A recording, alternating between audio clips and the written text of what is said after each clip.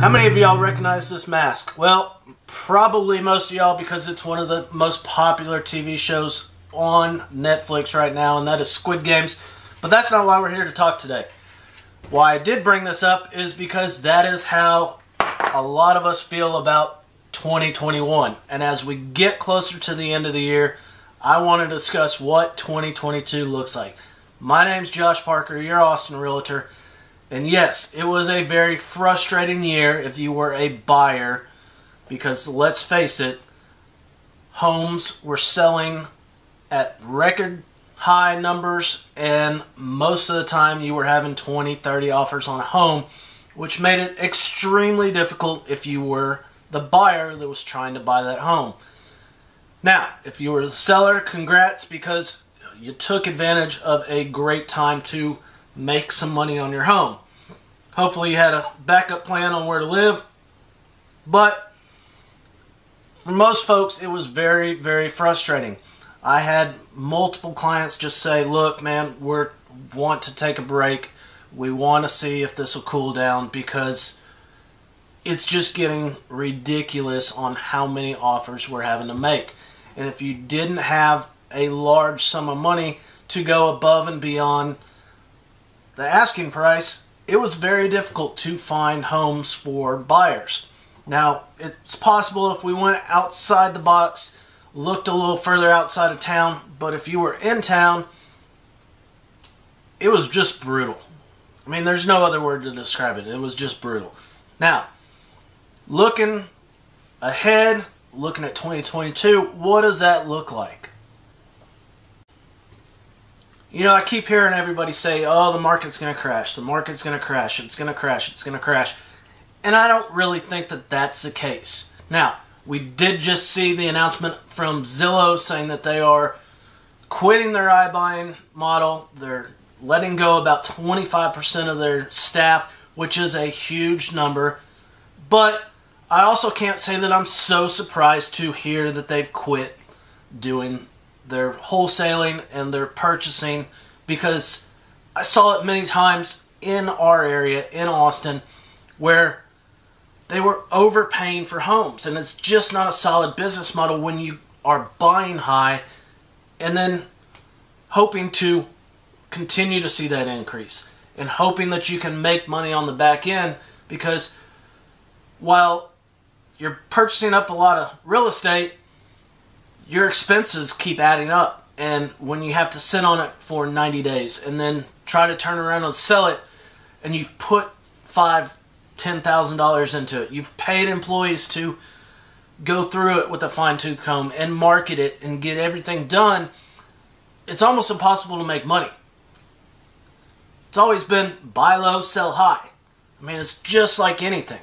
And if you're buying high and trying to sell high, it's a dangerous game that you're playing, and they quickly found out that it's not sustainable. Now, there are some iBuyer companies out there that do it well, and they offer a fair number, sometimes a little bit below market, but if you're in a hurry or have to get rid of a home, it's a great option for you. Not all of them are bad, but it's a slippery slope if you don't have all your ducks in a row. And so, as we get down to the end of 2021, we're seeing some things that are indicators that show that the market is somewhat leveling out. And I've said it before, we're not going to see a crash. We're going to see it level out some, and it makes it to where the playing field becomes a little more favorable to the buyer. But as far as waiting on that crash to happen, I wouldn't do it. I wouldn't suggest it, because let's face it, interest rates have been the lowest they've ever been, and we're starting to see some rises in it.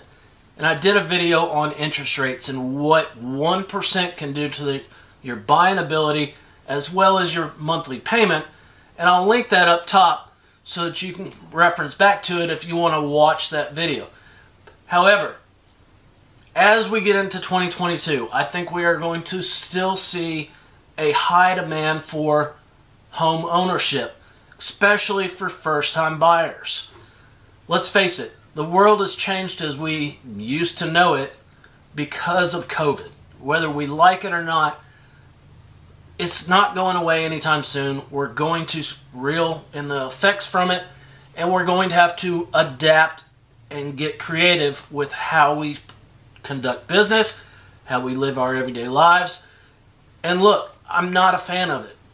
I don't enjoy watching everything happen around, but it's inevitable. I can't change it. I can't do anything about it.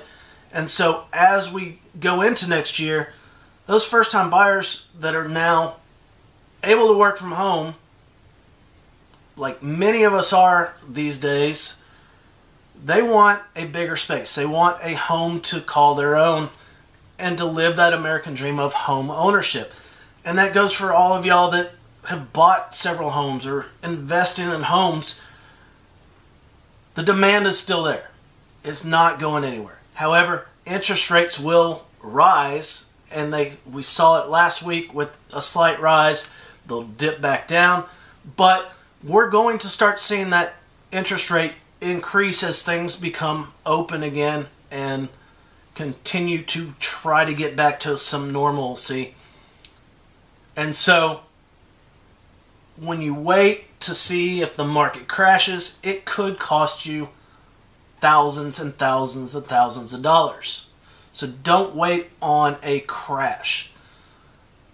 If you want it to cool down, well, here's your opportunity where it has taken a slowdown, a cool down period, and we're seeing homes start to sit a little bit longer on the market. Now, the confusing and frustrating thing for sellers now is that they saw the big money happen in 2021. They saw homes just go for astronomical numbers, and they want in on that bandwagon. They want to jump in and they want to sell their home because there's more homes available out there to buy.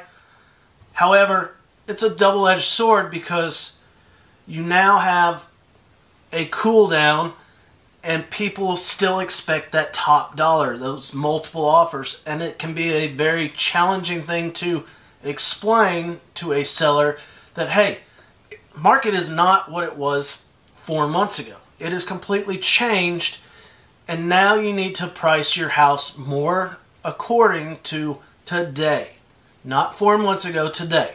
And so that's the biggest challenge that I see, is explaining that to home sellers and getting them to understand that, hey, it's not going to pull in 20, 30 offers. It may sit for 2 or 3 weeks unless you price it very competitively, price it towards the lower to mid-range of what that neighborhood brings in so that you draw a big crowd. Because let's face it, people want that right number. They want to come in, they think it's a great deal, and they're going to be more aggressive, which in turn can create the multiple offers. So 2022, I think what we're going to see is that we're still going to have a very high demand for housing. With all the shipping containers sitting offshore right now, waiting to be delivered, we have a lot of new construction going up in and around the Austin area, and they're waiting on supply. And so the demand for purchasing homes is still very much there, but they can't get the material to finish these builds. And so we're still going to see a lot of influx of people moving to Austin. If Samsung opens up, which I'm hoping that they announce that at some point, because that could end up in Taylor, Texas, which means that you're going to have thousands of people moving that direction. You have a whole lot of other corporations that are moving to Austin, and so we're still going to see this big influx. We're still going to see a high demand for housing, and with businesses changing their model on working from home, people that have never owned a home, that have rented for years, are going to want to make that jump, make that purchase of home ownership. And with interest rates low, before they jump up, they're going to take advantage of that. So overall, I think we're going to see quite a bit of leveling out. Still think we're going to see demand. I think it's a great opportunity for buyers to get out there. If they took a break, if you hit the pause button, Don't wait until interest rates start rising. I will tell you, I look at homes daily, get out there with clients daily, and it's a great opportunity. Right now, you're able to go in, make an offer, and it doesn't have to be above. Sometimes it can be slightly below because things are sitting longer, like I said. So, at the end of the day, if you have any questions, hit me up. Leave a comment below, hit that subscribe button, whatever you have to do to follow along, and we'll see y'all soon.